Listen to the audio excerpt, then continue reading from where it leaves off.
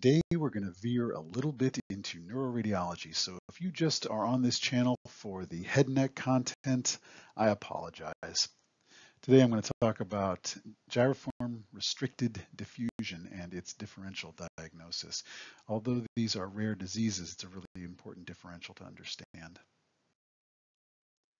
So here's the differential. I think prion disease, particularly Creutzfeldt-Jakob disease, seizures, particularly in a post-ictal state, anoxic injury, abnormalities of glucose, and abnormalities of ammonia levels. I realize this is not a complete list, but I think this highlights the most common causes of what is already an unusual imaging appearance. So we'll start with Creutzfeldt-Jakob disease. Here we see abnormal gyriform restricted diffusion here and also in the occipital region, probably here as well. This patchy areas of gyriform abnormality, rarely is it symmetric. That's what should suggest this disease. The basal ganglia may alternatively or additionally be involved, and you can see the anterior basal ganglia involved, or you can see the thalamus involved sort of vaguely here in this example, but more clearly in this other patient who has certainly peripheral gyriform enhancement as well as basal ganglia enhancement. This hockey stick in the thalamus is affiliated with the variant form of CJD. Patients who are recovering from a seizure may have abnormal gyriform restricted diffusion, as in this patient. This occurs in a single region near the site of origin of the seizure itself, and so the unifocality is often a good clue, as well as simply the clinical history of a recent seizure.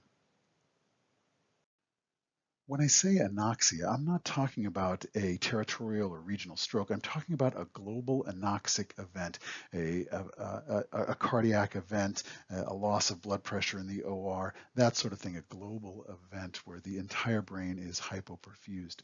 And there's a couple of different patterns you can see. One is just global abnormality of the gray matter, the deep gray matter, the basal ganglion thalamus, the peripheral gray matter, diffusely the whole thing, and that can sometimes be a little confusing because when it's symmetric and diffuse, it can be harder to see that there is an abnormality. But notice that in a normal brain, there's really only a slight difference between normal gray matter and normal white matter, whereas here you can see the gyriform pattern of restricted diffusion as well as back in the occipital lobe and up top in the near the vertex as well. This patchy form of the disease is an alternative to the diffuse form that you may instead see.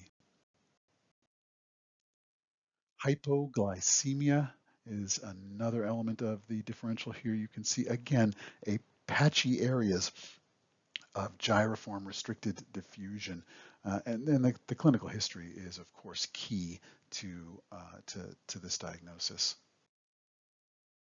Here's another example of hypoglycemia showing some of the related areas of potential abnormality, including lateral thalamic nuclei and the splenium of the corpus callosum having abnormal signal. This is reversible. Cytotoxic lesion of the corpus callosum, and again the gyriform signal that we've been talking about the whole time. This is hyperammonemia in a patient with liver failure. Notice that in hyperammonemia, it is a more symmetric distribution, not a perfectly symmetric distribution, but a more symmetric distribution with involvement of the insula and the temporal lobes in this particular case. If you see a symmetric distribution or mostly symmetric distribution as opposed to a patchy distribution that we were seeing in most of the other diseases, perhaps you can suggest hyperammonemia. So here again is the list of examples that I've shown, and the best way to tell these apart is to get a sufficient clinical history, because usually the clinical history will have the answer.